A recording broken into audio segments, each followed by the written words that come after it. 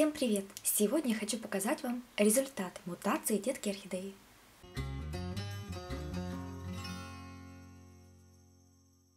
Приблизительно 2 месяца назад на цветоносе орхидеи появилась детка.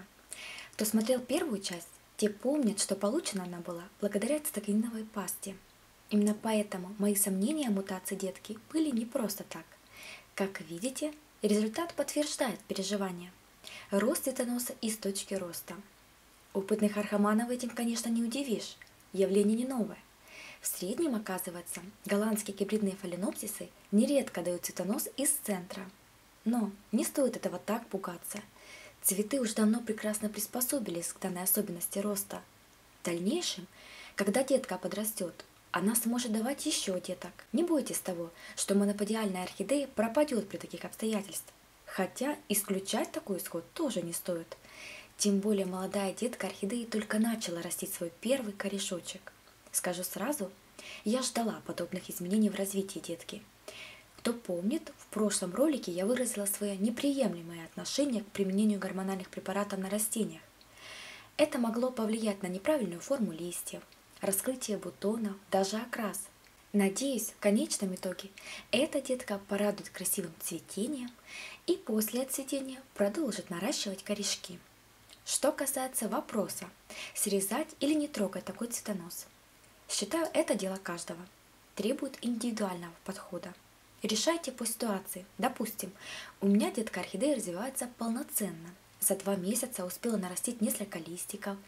Они в хорошем тонусе, крепкие, уже начинают пускать первый корешок. Поэтому не вижу весомых причин останавливать рост цветоноса.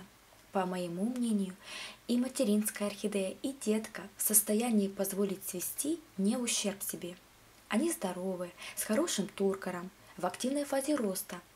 Поэтому вижу смысл дать им спокойно развиваться дальше без каких-либо вмешательств и манипуляций с моей стороны. Один бутончик и вовсе уже достаточно достиг больших размеров. Совсем скоро, при благоприятных условиях, все бутончики подрастут и раскроются, и уж потом смогу показать вам, что получилось в итоге. Также в сети можно найти информацию о чешуйках, другими словами листиках на цветоносах. Бывает так, что кажется, что цветонос растет прямо из точки роста, а затем начинает лист новый расти и сдвигается точка роста цветоноса в пазуху листа. Таким образом, это не является нарушением моноподиального развития. Такая орхидея сможет растить лист. Еще один показатель, что цветонос из центра. На стрелке как бы небольшой листик, не чешуйки, а листик где-то 2 см. Поэтому на основании вышесказанного не бойтесь такого исхода. Такие орхидеи станут радовать вас детками. Некоторые цветоводы мечтают о появлении цветоноса из точки роста, чтобы размножить коллекцию или обменять ее на других деток. Для правильного понимания я специально для вас подготовила фотоотчет постепенного роста этой детки от начала, то есть с первых дней после появления и до сейчас.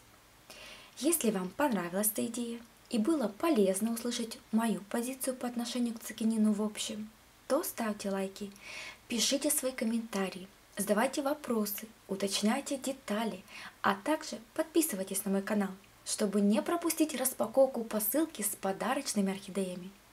С вами была Инна. Всем спасибо за внимание и уже до новых встреч на моем канале совсем скоро. Всем пока! А вы смотрите подробный фотоотчет.